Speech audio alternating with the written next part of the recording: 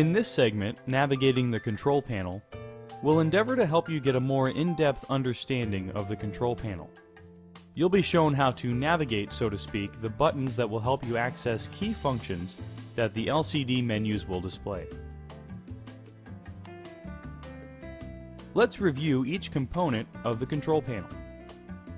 First is the LCD readout screen.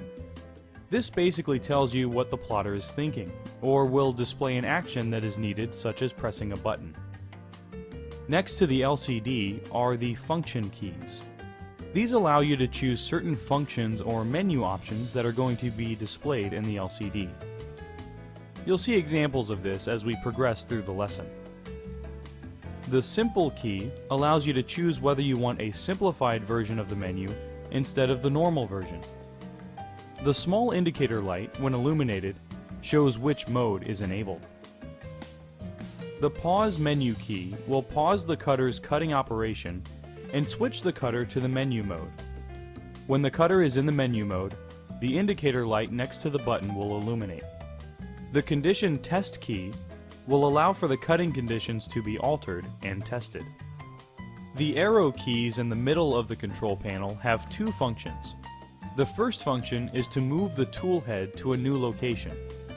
The second function is to change values on items displayed in the LCD screen, such as increasing or decreasing a value. When moving the tool head to a new location, it will start out slowly. Pressing the Fast key while pressing the arrow keys will speed up the movement. The Origin key will set a new start point or origin at the tool head's current location. The Copy button will make copies of what's currently in the buffer, in other words, the last job that was sent to the cutter. Finally, the Enter key is usually pressed after a setting has been altered. Pressing it tells the cutter that you accept the changes. Let's go over the menu structure and how to navigate through the menus. As mentioned earlier, there are two modes to the menu: the Simple mode and the Normal mode. Once again, the Simple mode is a simplified version of the menu. If we were to press the Simple mode button, the cutter will ask us to confirm that we want to change to the Simple mode. Press the 1 button for yes. This will switch to the Simple mode by reinitializing the cutter, and then having us choose Roll 1, Roll 2, or Sheet. For this training video though, we will keep the menu in Normal mode so we can have access to all the menu options. To switch back, press the Simple button again, press the 1 key for yes,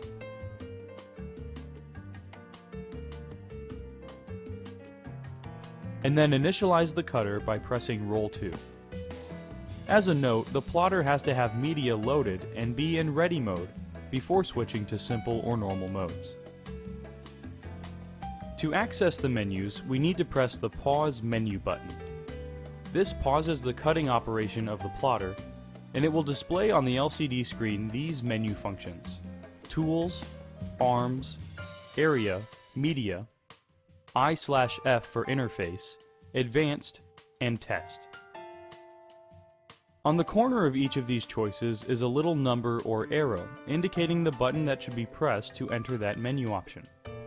For instance, to enter the Tool menu options, these are the settings for the operation of the tool, we would press the 1 key.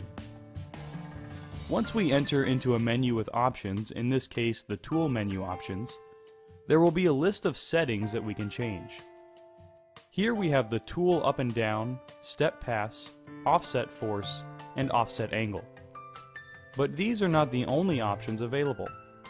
If you notice, in the upper right-hand corner of the LCD screen are two numbers that indicate both the number of pages of options and the current page number.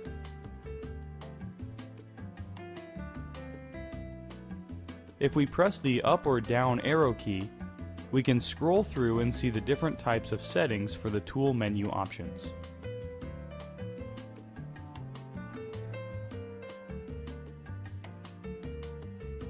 To select one of the options, press the number next to the option. For instance, if we wanted to change the tool up speed, we would press the 2 button. This gets us into the tool up speed setting. Here we can either increase the value by pressing the up arrow key, or decrease the value by pressing the down arrow key. To accept the value, press Enter. This action will accept the value that we just set, and it will then revert us back to the tool menu options. In this case though, we really don't want to change the tool up speed. So to cancel this value or the setting, we can just press the left arrow key, and this will bring us back to the tools menu. Keep in mind that this type of operation is true with many of the menu settings.